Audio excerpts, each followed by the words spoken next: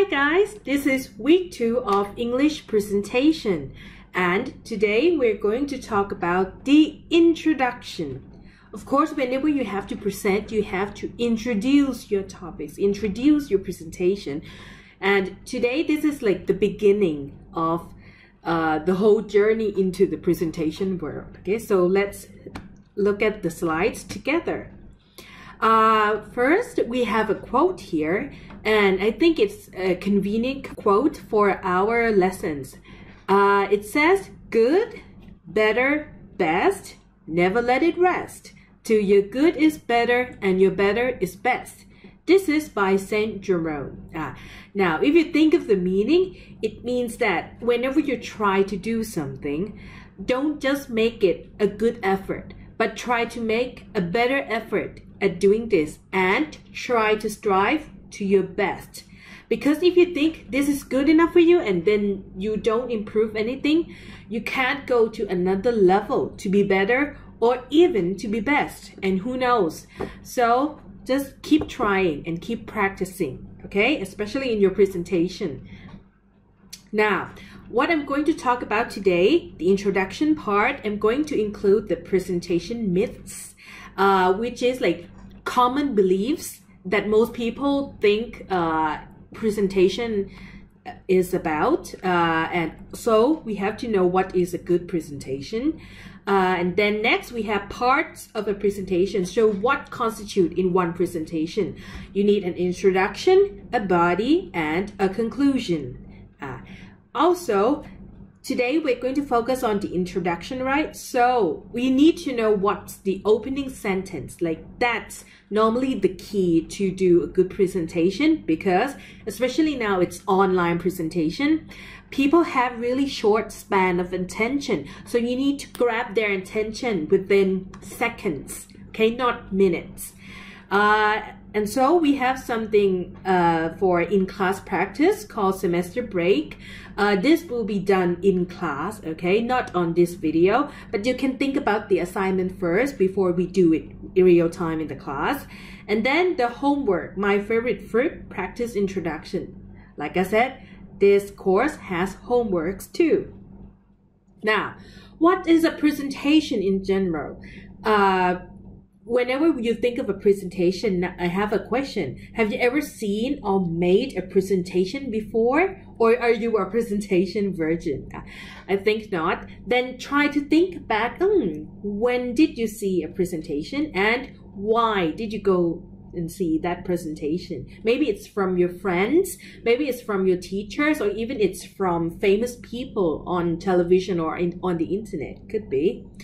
Now, for this course, we have to identify and define what a presentation is. So in broad terms, a presentation is, of course, a talk. Someone talk to you. It's a talk by what? One person or a group of people. Could be group, could be one, like I said. But the key thing is, this talk is not just gibberish. It's not just gossiping. There's a purpose in that talk. It's the talk that introduces, explains, promotes, and or describes a particular subject. And the objective has to be clear and identifiable. And lastly, to a specific audience. So of course you can do like a presentation in TED Talks that you see, like people all over the world can see it. But whenever you do create your own presentation, it's better to have like a certain picture of who your audience is going to be in mind, because then you can strategize your own presentation to really catch their attention and make them feel what you feel in that presentation.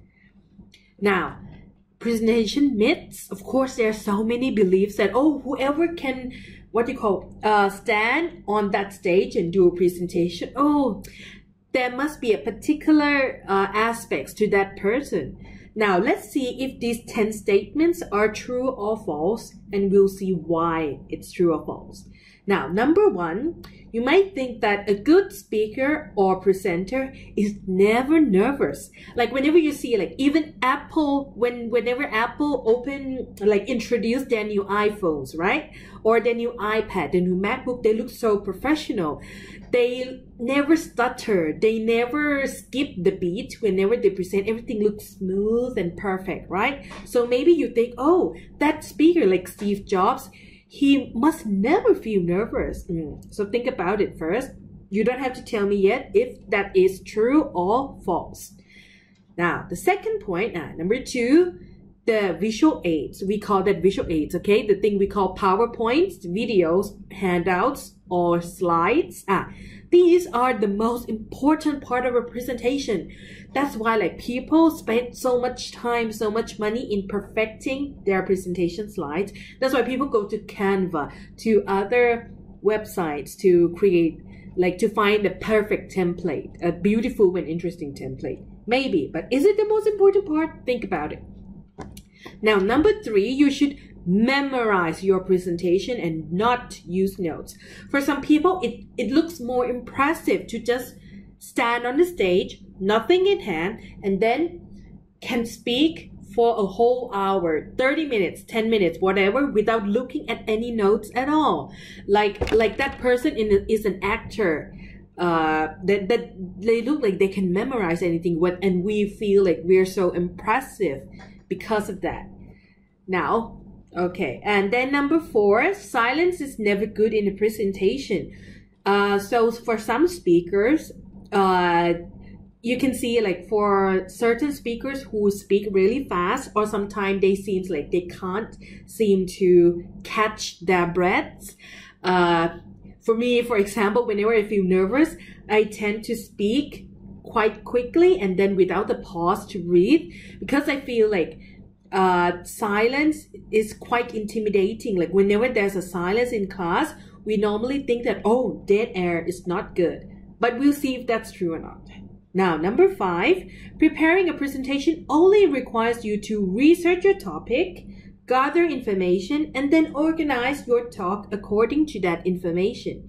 So that's why some people think, okay, presentation, oh, if you have to present about maybe iPhone, like iPhone 12, myths about iPhone 12, so you just research, okay, you find rumors of iPhone 12 or the specification. So you kind of like gather information, and then when the presentation time arrives, you just show them numbers, show them stats, show them those information you find, right? And you think, okay, that's it. That's what presentation is all about.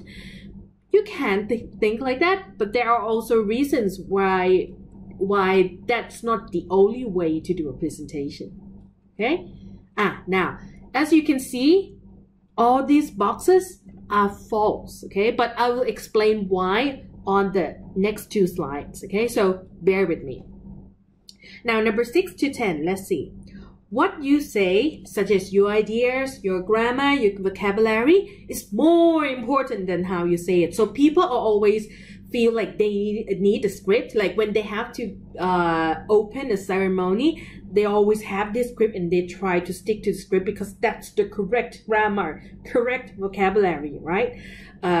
So that's why some people tend to spend too much time on this instead of how you say that out loud.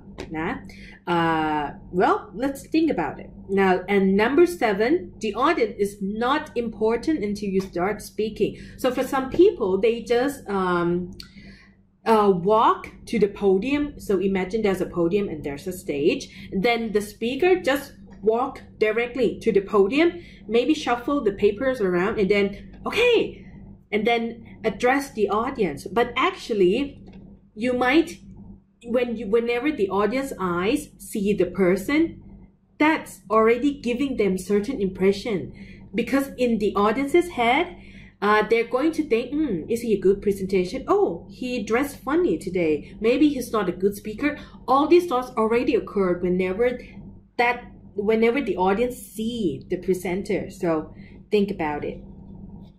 Now, number 8, you should always have a script to read when you are presenting. So for number 8, it means these they believe that a script is everything. So you cannot astray from the script. You cannot say something outside the script. Well, we will find that kind of information, of course, like whenever if you ever see like a really famous maybe lecturer, maybe like an academic, or even a spokesperson from the government, you see they have a script and they really just talk about what's in the script, but you can see there's a bad side for that, like the disadvantage. Okay, now number 9, the audience will pay attention to everything you say equally. That's the key. So with this belief, they believe that the front row people and the back row people, that they equally focus on the presenter. But you might find that in reality, that might be different. Even just in the classroom that you spend with your friends, there are even different kinds of people sitting in the front and in the back, so, and you can see their different behaviors. So it's hard to justify that the front row, the back room, the corner, they all focus on the presenter equally. Okay, now for number 10, the last one, visual aids should include a lot of information so the audience can read the presentation if they do not understand you. So this kind of presenter think that they decided to put the whole script on the slides that you see. So if they have to present about maybe climate change in Thailand, they, besides the numbers and figures and graphs, they also put the script in there, something that has lots of text and information. And they figured that, okay, even if they fail in their speaking, well, at least the audience can read themselves on the screen. So the presenter is less important at that way. So maybe they think that that kind of method will, lessen the pressure they feel. Okay. Now, we'll see if that's true or not. Now, let's see the boxes. False, false, false, false, and false. See? So these are all myths, okay? It's not true. It's not always true. I would say it's not 100% true. Maybe some presenters can get away with certain thinking, certain strategies. But for this course, I don't recommend these 10 ideas, okay? Now we'll see why these are myths and what is actually a good presentation. So the thinking that a good speaker or presenter is never nervous, of course not. Everyone is a human, right? So you deserve a right to be nervous. You can be nervous, and it's natural too. But the key is don't let it control you. So when you have to stand in front of many people, okay, and then you start to feel like, maybe you start to sweat, your heartbeat starts beating faster. It's natural. Just don't let it control you. It means don't let it overwhelm your overall performance. Thai people are kind. They understand that, okay, you speak that word incorrectly. It's okay. Just try to regain control and then get back to your rhythm, get back to your presentation. So the key is actually not to suppress your nervousness, but the key is to deal with your nervousness, because each person deal with nervousness differently. For some people, they might imagine the audiences as dolls or as their toys. So if you imagine them not being humans, maybe the inhuman objects can't talk you back, so they feel more relaxed, right? But for some people, they imagine their family faces on, like in the audience's face, so they feel, oh, hi auntie, something like that. So it's like could be a trick to trick yourself that, oh, these are all my family, so I don't have to feel worried when I present. Okay. And well, another way is you can control it with preparation. Because imagine that if you have never talked about this subject before or this topic, and then you have to say it for the first time in front of everyone else, that is really nerve-wracking. Okay, really nervous, of course. But if you have talked about this subject for 10 times, like for me, if I have to teach this class like 10 sections, of course, in section 10, I might never need a script. I just talk and talk because I already like familiarize myself with each slides. Okay, so preparation is quite helpful, really. Okay, it's to deal with your nervousness, not to please the teacher. Okay.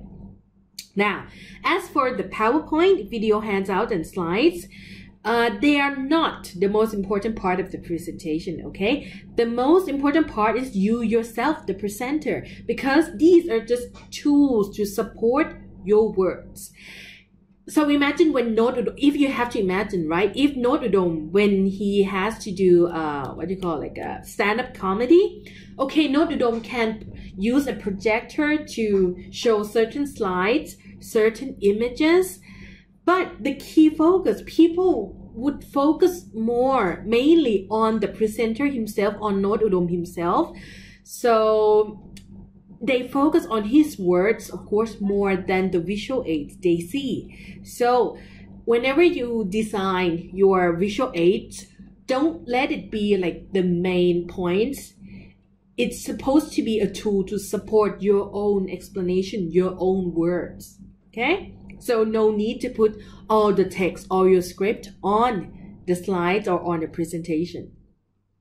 Now, number 3, you should memorize your presentation and not use notes. Well, we are not all actors. Some of us have really short-term memory, like a goldfish, me, for example, okay? So I can't memorize everything.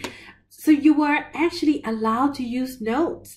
And in this case, memorization is actually dangerous. Do you know why? Because notes, if you have these scripts, these notes, it's the sense of safety and support for you. But it's not the whole thing. Your life will become dependent on this. So if you have like an actual script, right? Good morning, teacher. Me and my group will present number 1, number 2. So imagine this, like if you have a script like that, and whenever you forget about things you have to talk about, and then you see the script again, your eyes will glue to the paper line by line, because it's our instinct to read every line, right? So in the end, instead of, we are not all reporters, right? It's so hard for us to have a script here, but still have eye contact with the audiences, with the camera in some cases. So we tend, it's human instincts to have your eyes glued to the paper instead of the audience. That will distract the audiences, and the audiences can lose like their attention to you quite quickly if they see you like just focus on the paper instead of them. Okay, so you can have not the whole script, okay, just notes. That's for safety and support for yourself, because at least you know topic number 1, what are you going to talk about? Then what's the next topic? Like number 1, 2, 3, 4. Yes, you can use headlines. You can use bullet notes, just like bullet points for you, like indicators. But the rest, I don't recommend writing the whole script. During your rehearsal, yes, but not on stage, on the real presentation. Huh? Okay, next one. Number 4, silence is never good in a presentation. Well, no, if I just keep talking the whole hour, 30 minutes, without pausing, without letting you breathe, you might feel confused, all right? Because pause or silence is actually good in a presentation. You can use that to an effect. How? To make the audience think, okay? So if I say, students, so what's your favorite dinner, or what's your favorite dish in MFU, okay? And then if I just talk, okay, maybe you think of somtam, maybe you think of rice, maybe you think of noodles, but in the end, I think like this is the best, and then I keep talking like this 1 hour. You are going to feel like, when is she going to stop talking? You are going to feel fed up with me for sure. But if I pause, if I have space for them to think, now, students, think. What have we learned from maybe what do you call? Whenever let's just say like, okay, why do we have to learn in the university? Why do we need these bachelor degrees? What does it do to your life? And then I pause. Now they're going to think about my work. They're going to think about their life that is related to the question I just asked. So that's the silence can actually be a tool to encourage the audiences to think carefully of what you've just said. If I just talk like this continuously, their attention could be like at 50%, right? But if I talk and then pause, okay, so think about what this means to your life. Time. What is time to your life? See, their attention can get too big. They're going to focus on the words, and on that pause, their attention can increase to 70%, right? Because they have time, life, what am I doing here? Something like that, okay? It can make them really think. Okay, next one. Preparing a presentation only requires you to research your topic, gather information, and organize your talk. No, that's not the whole component of a good presentation, okay? Because you need to think about everything else too. There's so many elements in a presentation that can affect the audience.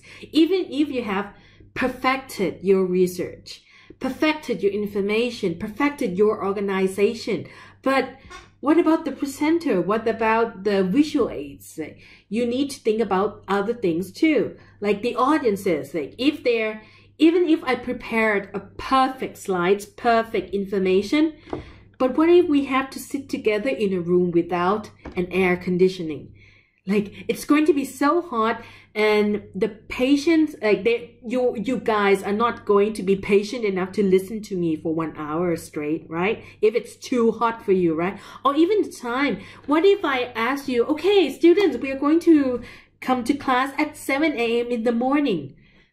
I can predict that even if I prepared the most interesting slides in the world, you're all going to fall asleep because it's too early, right? And the venue, of course, if you're doing your presentation outdoor, you're going to need to project your sounds more loudly, more clearly, because who knows what sounds you're going to get from outside, right? So that's more pressure than indoors. Huh? Now, number 6, what you say, your ideas, grammar, vocabulary is more important than how you say it. Well, that's not always the case, because the way you say it is actually the key for your communication. It's the key for your message. So imagine that this professor, this researcher is really he's really famous. So imagine if I can invite a Nobel Prize winner to give a lecture in this course, but you imagine like Einstein or really bright minds, they talk so fast, like what they have, like their content is very interesting. Someone prepared this for him, but when he talks, he just say, everyone, please gather here. We are going to talk about this, and this is really interesting. Like, you are not going to, like, even if the content is so great, the grammar, vocabulary, perfect English, but if that person doesn't show that he tries to communicate with the audience, of course they're going to, like, stop their attention to him, or they're going to be like feel really against him, like, oh, I don't like this presenter, right? So that really has an effect. Also, emotion is quite important because it shows credibility. So imagine that if this coronavirus gets more serious, and maybe the leader of our country has to give a presentation, has to read a speech, and then the speech is really strong, really credible, that, oh, Thailand will never be afraid of another wave of coronavirus. But imagine if his voice is shaky. What if he says, oh, Thailand will pass this threat smoothly, and then he looks like his eyes will like looks move all the time, or like he seems nervous, he has sweats. That kind of thing actually betrays his credibility, okay? Because it seems like he doesn't believe in what he is saying.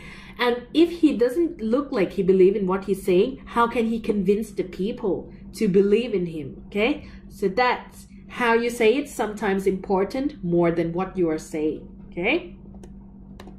Now, number 7, the audience is not important until you start speaking. Wrong. Why? Because you have to think about the audience from the beginning. You can't just ignore them for like the length of time. Like it will seem like that person is in their own head, in their own world. And then why? Think about this. Consider the audience. If I just, whenever I come to class, right? Before I actually begin my lessons, if I just open the door and then not looking at anyone and then sit at the computer, spend 10 minutes to prepare all the slides, all the things, and during that time not looking at you guys at all, imagine the tension, imagine the atmosphere. It's going to be like really quiet, really tense, right? And then when I start the presentation, and then I finish every slide, right? And then I look at you guys and I say, good morning, everyone. That is going to be like so shocking for you guys, right? Because you guys see me so tense before, not looking at anyone, not talking to anyone, and then suddenly, sudden change of tones and emotion, like smiling. That's so fake, right? So they won't feel, the audiences can feel disoriented or feel like this person is fake, okay? It's a fake. So you have to be careful about that. Try to have your audiences in mind whenever you show up to them, okay? Now for number 8, you should always have a script to read when you're presenting. So this means like the whole paper, maybe like 2 or 3 sheets of paper, and then read from the whole thing. Try not to do that, okay? Why? Because they are dangerous. Keyword, note cards are safe. There are differences in that. So imagine that I have a whole notebook like this, okay? And then I write all my scripts here. I'm going to say, good morning, everyone. My name is, today I'm going to present about, see, I don't have interaction with the audience at all. Or even if, okay, cheese is the most important part of our diet. Maybe I look at, okay, cheese is the most important of our diet.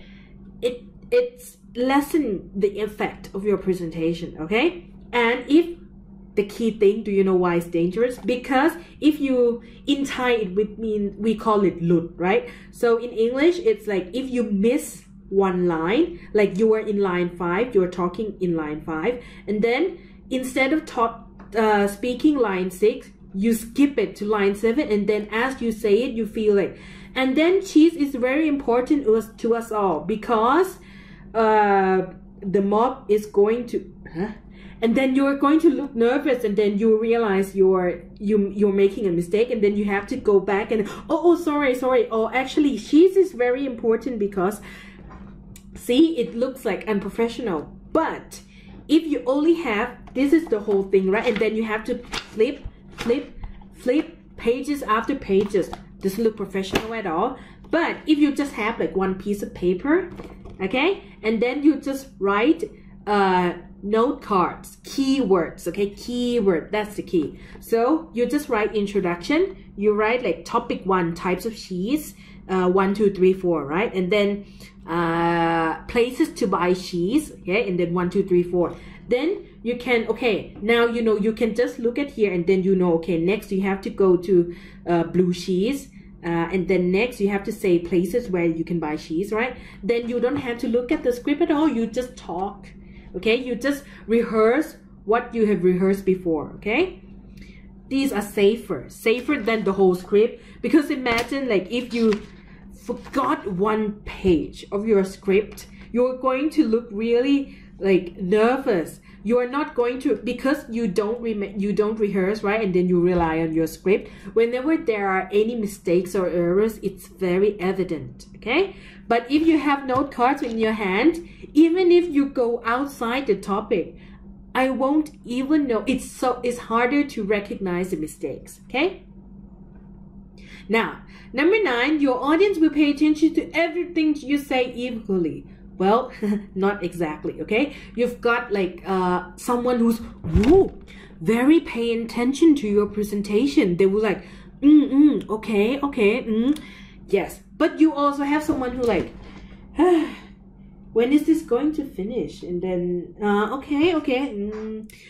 See, even our attention spans, each person has different attention span, okay? So you have to show the audience. You can't just you can't just say whatever you have on your notes. You have to pay attention to them. If you feel like you're starting to lose your audiences when you show numbers, statistics, that's the page where people hate, okay? People hate to hear like lots of numbers. They're going to lose their interest quite easily. So you have to pay more attention to them. Use your voice to guide them, okay? So with the number you see, well, maybe you don't need, see, you can change the pace, you can change the pitch, you can even address them like directly. So at first you might say, okay, there are 3 types of sheet, but then, okay, someone in the back, what do you think? What's your favorite cheese? Because you start to see that people in the back, they are like dozing off, like almost falling asleep. So you can grab their attention there and then to bring them back to the presentation, okay? Now, for number 10, the last one, visual aids should include a lot of information so the audience can read the presentation if they do not understand you. This is a myth. This is wrong. Because why? Look at the verb here, okay? The audience can read the presentation. What's the point of the presentation if they have to read it, okay? You can, whatever information or specific information, the details that you can't possibly say in your short time of talking, actually you can print that out and we call that a handout, okay? So if you can't put all the text you have on the slides because it's going to be too small for them to see, don't worry, just print it in A4 paper, right? And then give it to them. Okay, if you can pay attention to the handout we gave you, you can see that the first year after you is profit is quite small, but then the next year it jumps forward. See? Then yes, they can read from that. But if they have to squint their eyes and try to see those small numbers in the presentation, they're going to lose their interest, okay? So visuals should not contain a lot of content. That's the key. Visuals should support the presentation, not the key, okay? Not the content. It should be from what they hear from you, okay? The speech. The content is there, but not on the presentation, huh? Okay? Because why? Too much information equals distraction. See, like I said, if you only show them like a whole page of like budget, school budget, and then talk like one by one, like in the list, they're going to lose their interest. It distracts them. Now, let's come to parts of a presentation. For parts of a presentation, of course, you need the beginning. And that beginning we call introduction. And a good introduction has to have 3 G's. Not 3G phone internet connection, okay? The 3G is greet the audience. Say hi, good morning, welcome, whatever phrase you can think of, okay? Because if you just get on the podium and say, there are 3 cheeses, and then they're going to, you can lose their interest, okay? Greet them first to show that you respect them, that you care for them, okay? Get them to be on the same side as you. Now, second, grab the audience's attention. So imagine that I'm a lecturer, right? And I see you for the first time on the first class. But you guys, you just arrived and then you feel like, oh, I haven't seen my friend for a long time, so I want to chat with them, right? And then imagine that if I don't grab your attention, you are not going to know that, okay, this is the beginning. So maybe I have to clap my hands. Okay, focus. We are going to start now. Okay, if I don't grab your attention like this and then I say, okay, students, open page 1. Some friends, they're still gossiping about what their idols are doing last night, like were doing last night. Maybe they're talking about something. They don't even know that the presentation or the lecture has already started. That's why that you need to grab the audience's attention. Okay, and then the last one, give the structure. Why structure is important? Well, it explains what you're doing and how you will do it. So imagine if you signed up onto certain talk or certain workshop, and then if that person just say, okay, there are 3 types of cheese, and then you got bored and then you sneak out, right? But then in the end, they actually, oh, okay, and now I'm going to give you 1 million baht to the audiences who remain.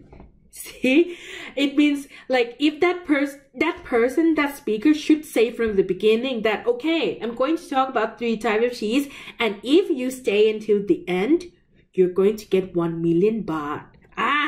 Then that's more than just grab the attention, right? It tells the structure of, bear with me, I'm going to talk about types of cheese, and then you can get your money. See? That's why the structure can help the audiences to be patient. They know that, oh, okay, the presenter will talk about only two topics, and then that's the end, right? But if you don't tell the audience, they're going to feel like, oh, when is this going to end? And then they can just quit or like walk out. Okay. Now for the body, this is the most important part. Okay, you can grab their attention. You can have like a perfect finale. Okay, perfect ending.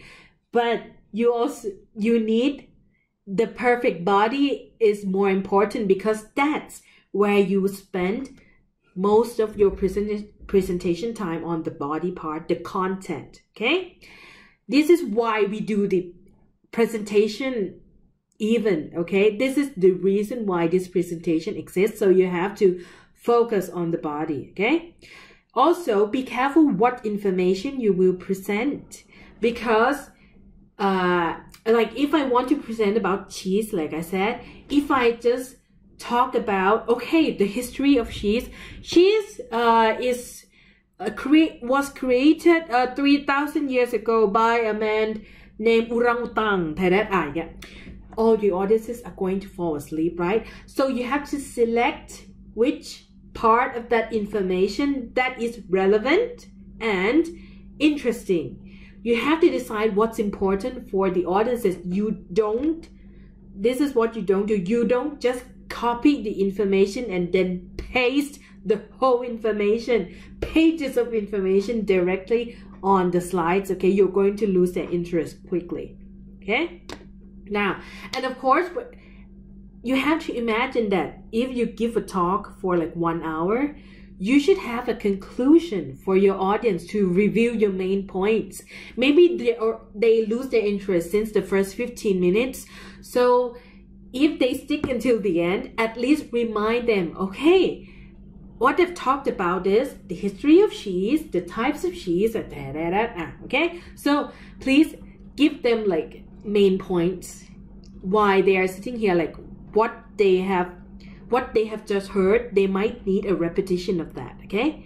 And then leave the audience wanting more. That's the key. So that's why, do you know why? Why Apple, when they present a new iPhone, they always talk about new features, specifications, and other details first, but they put the price at the end for last, because they know that they have to build up the audience.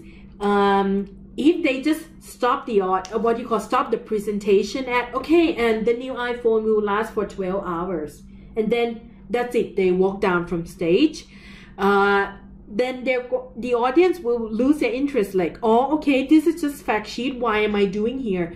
So they say, so they can present their price at the end, because they know that, okay, if you we all know the price of iPhone, right? Normally it's around 100, maybe $1,000, okay? But if you say, but if you pre-order it now, we will give you an AirPod for free. Well, the audience will feel like, oh, there's something more to this. Now, at the end of the presentation, all the good things they've said, and then they end the presentation perfectly with something that attracts the audiences to make them want something more, then that's like really perfect, okay? Or if not leave the audience wanting more, then at least leave the audience something to think about, okay? Make them think about what you are doing next, about the issue you want them to think about, okay? That will be much more effective than just stand, talk what you want to say, and then just leave the stage, okay? It's just informing. So informing is not enough. Persuading or posing questions makes them think more of the discussion you just said, then that is more effective.